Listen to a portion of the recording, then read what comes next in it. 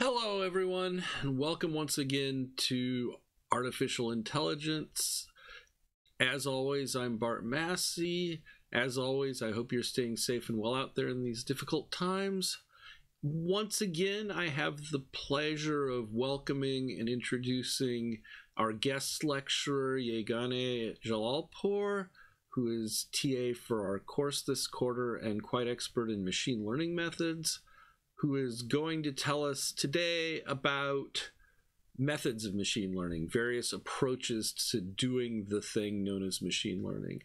I'm really looking forward to it, so let's get to it. Hello everyone, this is Yeganeh. Welcome back. Today I want to talk about some different general machine learning methods. Let's go to brute force. So as you all know, brute force collects all the data and solutions and tests to see if the solution is there. With brute force, we can collect training instances in a bag. Then we pick the matching training instances from the bag and classify target identically. The problems with these methods are like there may be no matches or there may be multiple matches. Then the other problem is that the size of the bag may be too big because cases are too many. And also another problem is that having so many instances inside the bag makes the classifier to be really slow. So there is an algorithm called minimum distance voting, or it is also known as KNN or K nearest neighbor. KNN or K nearest neighbor is a simple classification method in machine learning. It is very commonly used when there is little to no information about the distribution of the data. Minimum distance voting helps with some of the problems of the brute force because we don't have to look at all the possibilities that exist in the bag of possibilities. Now let's talk a little bit about how KNN works. So we need to start with a data set with different categories. I added this figure here. So as you can see, there are two different categories. There is one blue triangle category here, and there is one red circle category here. So we call them class A and class B. And there is one unknown data point in this 2D plot that we want to see where this data belongs to. So one of the other things that we have to do is that we initially need to choose the number of K, which helps us to decide how many closest data points we want to consider in our computation. So for this example, the K is equal to 4. So it means that we have to find 4 closest neighbor to the unknown data point in order to find the relevant category or the class for this unknown data point. We want to see by adding a new data point how we want to find the category that it belongs to, right? So for this aim, we use different metric. We can use different metrics to calculate the distance of this point to any other points. In this 2D world measurement, it can be done by using any distance measurements, for example, Euclidean distance or Manhattan distance. And we need to here, when we are trying to find the distances, we need to count the votes or the number of data points in each category to see to what category the new data is closest to. So here, as we computed the distances, and these 1, 2, 3, and 4 data points came out to be the closest to this green data point, we go and count how many of the red how many data points or how many votes have this red category. So we see that red has 3 points. And if we do the same for the blue category or class, we see that the blue has 1 vote. So in this case, green goes to the red class or red category because it has the highest vote.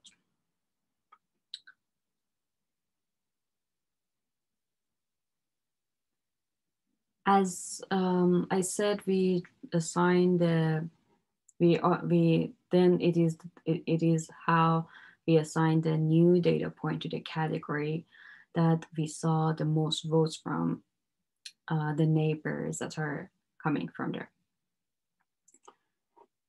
And one thing about coming out from this 2D plot and coming back to the class that we're working on the projects on. So for this class, we are using more Boolean data, and Hamming distance is for computing the distance of 2 different variables in Boolean data is very useful. So for a Hamming distance of 2 values of V1 and V2 is equal to the sum of the results of their exclusive OR of their bits. In a simpler word, some of the differences of their bits.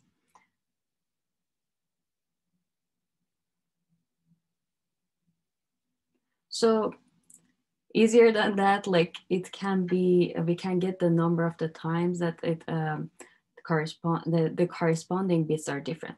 So let's do both ways. So let's look at this example that we have here, 111 and 101. Generally looking at this, we can quickly say how many bits are different here. So the middle bit is 1 on the first variable and on the second variable. The difference of the middle bit for V1 and V2 is this middle bit. So that's why we can say the Hamming distance of this example is 1. And we can do something else. We can also do X, or as you can see, I've done it here. And if we do an exclusive OR here, we get to a point that we have 0, 1, and 0. And if we, as we can see here, if we sum however number of ones we have here, we get to the Hamming distance of equal to 1.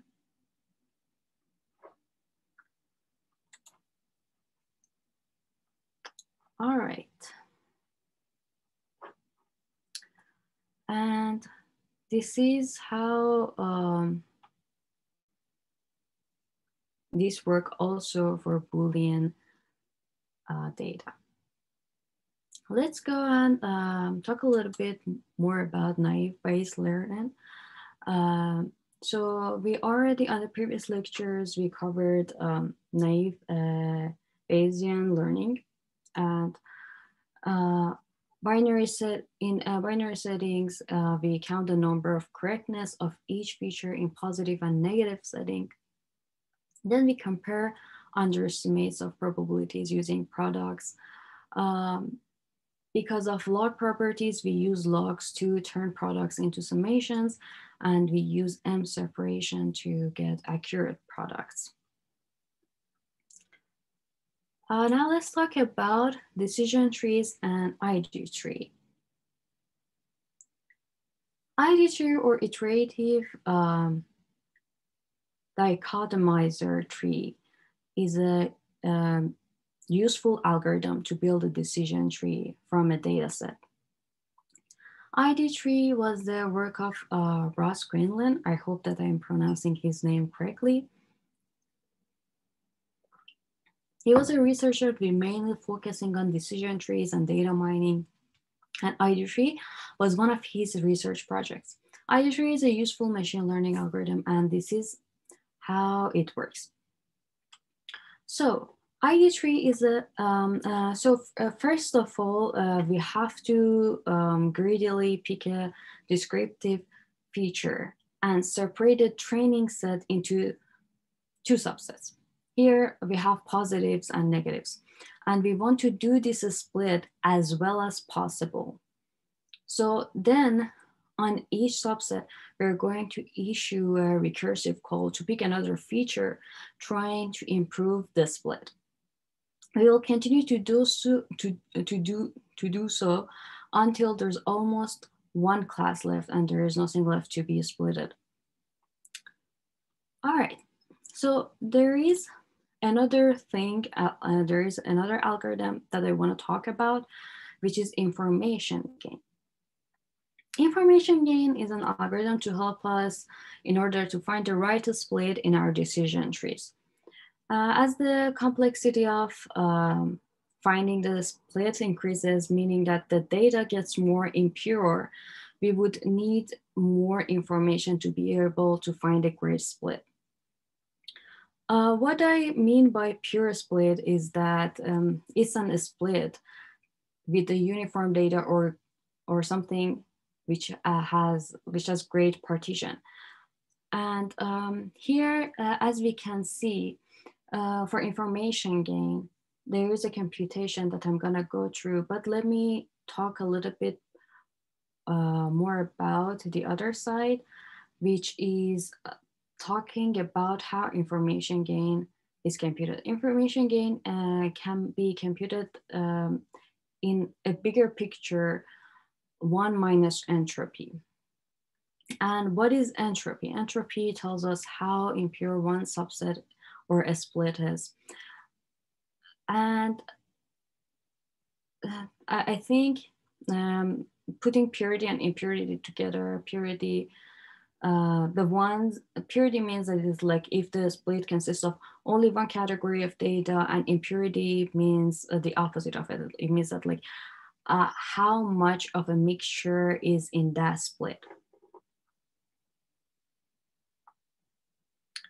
Okay, so let's look at these formulas that we have.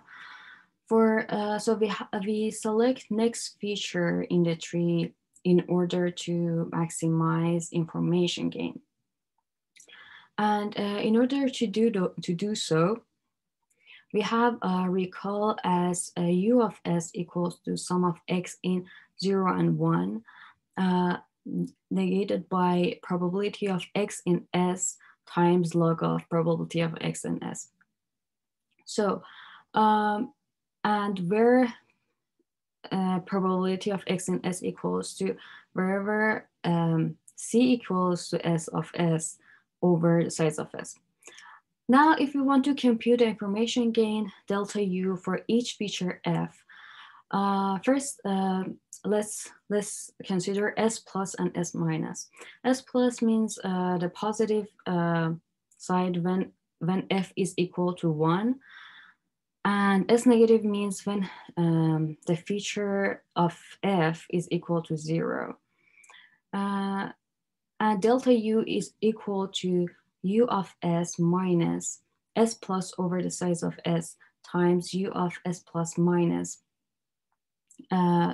size of s minus or s negative over s times u of s minus. So the other really good thing about information gain is that information gain helps us to avoid overfitting. Gain is probably just training set anomaly. It stops when a gain from best split is below some threshold. And also, greedy is not optimal. And we needed a mild independence assumption. All right, let's jump to a really interesting topic, which is perceptrons that probably a lot of you already studied it and seen it somewhere.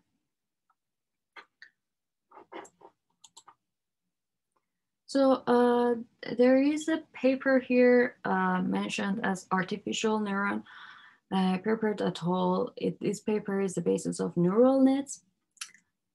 On your spare time, You should go and read this paper if you're interested. It is recommended. Perceptrons handles continuous inputs and outputs.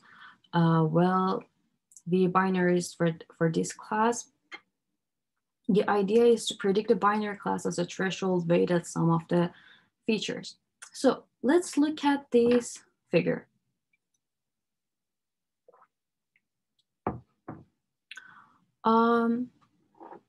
So in this figure, we see different inputs coming from the front line. So we have x1, x2, x3, so forth till xn. And x in machine learning world oftentimes is called as input, and these are the indexes of them. So here, as you can see, all these inputs also have some weights that they're gonna get multiplied with each other, as we can see here. And what we're going to do, that there is also a weight 0 times 1, which is this 1 is always constant, and we call it bias, or the threshold of our neural net. So when these all are getting multiplied and then we get a weighted sum, this goes through a activation function to either fire the neuron, meaning that like set the neuron onto 1 or not. Different activation functions that can be used are sigmoid function, logistic function, ReLU, and so forth. One really general thing about perceptrons is that the perceptron is the very basic unit of neural nets, and the idea of the perceptron got the idea from creating, in order to create something similar to humans' brains, neural nets. Okay, let's go to the next slide and talk a little bit more about perceptrons. So in perceptrons, training consists of learning appropriate weights, W, and we assign some initial weights as we saw on the previous figure. We feed each training instances through the perceptron and adjust the weights towards the true classification. And at the end, we run all the training instances repeatedly until the average accuracy isn't getting any better. So one thing that I want to mention here when we're adjusting the weights, so we have WI plus equal to A of C minus 1 and XI, and W of 0 plus equal to A C minus Y. Here, Y is the unthresholded output, and we need to remember that C and X are 0 or 1, and A is the learning rate. You can see it someplace else as alpha 2, but in the smaller learning rate means more reliable convergence, and larger learning rate can mean faster learning or divergence. And this was Machine Learning Methods lecture. Thank you for watching. See you guys later.